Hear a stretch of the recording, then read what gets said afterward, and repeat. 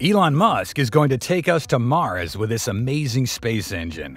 Hidden away in a Texan hangar is a brand new rocket engine that'll put us on Mars, help us explore the moon, and even further dominate the aviation industry. So, how awesome is this engine? Find out that and more in today's episode of Alpha Tech, where we'll unravel what SpaceX just did with Raptor 3 engines that are thrilling the minds of scientists. The SpaceX Raptor is a cryogenic staged combustion rocket engine intended to power the high-performance lower and upper stages of the Mars-bound rocket Starship.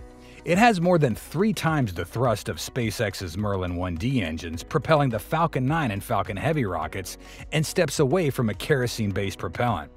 Raptor consumes a combination of liquid methane and liquid oxygen in a full-flow staged combustion cycle. And because it's so hard to develop, no engine like this has ever flown before.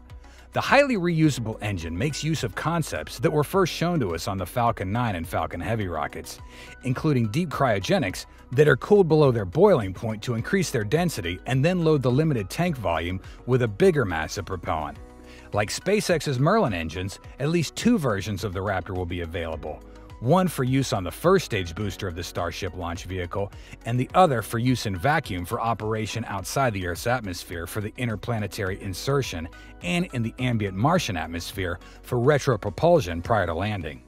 Raptor's design was revealed back in 2016 during an address given by Elon at the International Aeronautical Congress, where he broke down SpaceX's Mars transport architecture. Known as the first version of the Raptor family, Raptor 1 is one of the cleanest burning rockets on the market. Sadly, while Raptor 1's been refined over the years, it's now an obsolete design. Its construction is complex, tough to manufacture, and has a long turnaround between launches. It also has hit a thrust ceiling of 185 tons, meaning it's going to struggle to reach Musk's demands for a Mars-bound Starship. SpaceX's solution then was the Raptor 2, which has a large number of performance and reliability upgrades. However, Musk's primary goal is for the cost per ton of the thrust of Raptor to be under $1,000.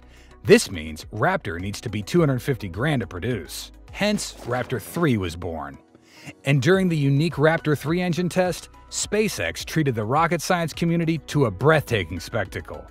Test footage revealed the awesome power and fiery brilliance of the engine as it roared to life, leaving onlookers in absolute awe of its might.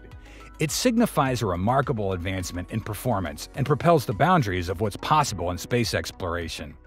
Tested under rigorous conditions, the Raptor 3 engine astounded experts with exceptional capabilities. Amidst the excitement, Elon Musk, the visionary behind SpaceX, took to Twitter to share the remarkable achievements of the Raptor 3 engine. It's really generating a staggering thrust force of approximately 269 tons and operating at a chamber pressure of 350 bar.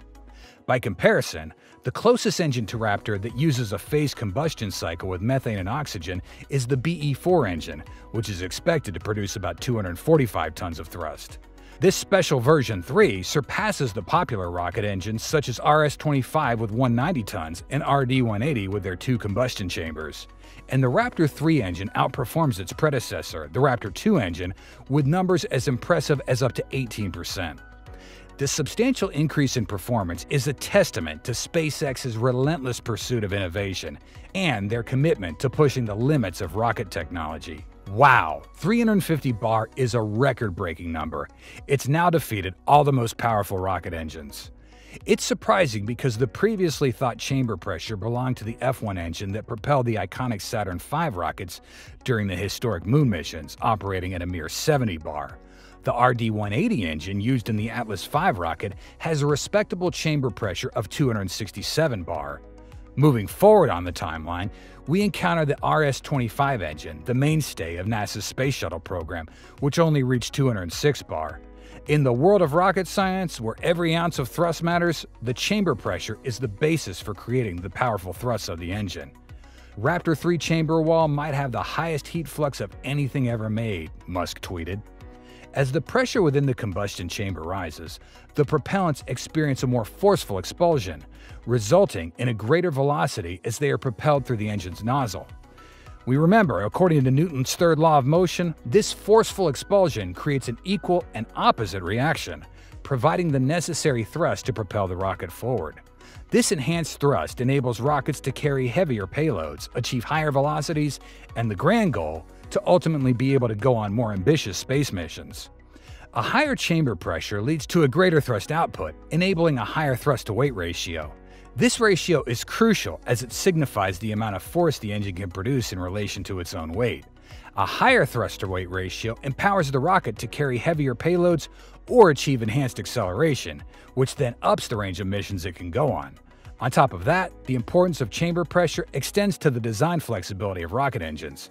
Higher pressure offers engineers the ability to achieve desired performance characteristics while maintaining compact and lightweight engine designs. This flexibility is crucial as it allows the development of advanced launch vehicles that can go on various mission requirements, including crewed missions, deep space exploration, and satellite deployments. The Raptor engine's efficiency makes it the granddaddy of all the other rocket engines out there. We can't say for certain that this will be the final version of the Raptor, nor can we confirm that it'll be used on the second Starship test launch, but anything's possible, because SpaceX's limits are limitless. Here's to hoping we see the Raptor 3 reveal themselves at Starbase soon. To attain these goals, the Raptor engine has undergone a ton of ongoing improvements and iterations, showcasing the company's commitment to pushing the boundaries of rocket engine tech. Raptor 3 represents a significant step forward in engine development and boasts major advancements in performance, efficiency, and overall capability. With the Raptor 3, SpaceX aims to achieve even higher thrust and reliability, pushing the limits of what's possible in rocket propulsion. There's bound to be a lot of speculation about the future of Raptor engine iterations, especially whether Raptor 3 is a temporary replacement for Raptor 2, nor do we have much information on SpaceX's long-term plans. But we can safely assume that Raptor 3 most likely serves as a transitional phase, allowing SpaceX to gather valuable data and insights while simultaneously working on further refinements of the engine. Don't forget, SpaceX has always had a very unique approach to the development of engines or rockets compared to others out there. They're always focused on rapid iteration and ultimately upping their game. So it's not uncommon for the company to introduce intermediate versions of their engines before reaching a final optimized design. This iterative process allows SpaceX to test new concepts, identify areas for enhancement, and refine their engines to achieve optimal performance. However, the path to innovation is not without its challenges. The development of the Raptor engine has not been without occasional setbacks and engine failures. SpaceX acknowledges the engine testing is a complex and demanding process, and sometimes engines may fail during testing, either unintentionally or on purpose. It's clear that Raptor is currently in its infancy. Similar to what SpaceX did with the Merlin, the engine will continue to evolve as SpaceX flies more, builds more, and tests more. Nevertheless, despite this challenge, SpaceX is staying the course in their commitment to advancing the Raptor engine. The company understands that these setbacks are all a necessary part of the journey towards creating a more efficient and high-thrust engine. And that'll do it for today's episode. Thank you so much for watching, and please share your ideas in the comments section below. Your support motivates us to create more quality videos, and for that, we thank you so much and hope to see you next time. Bye!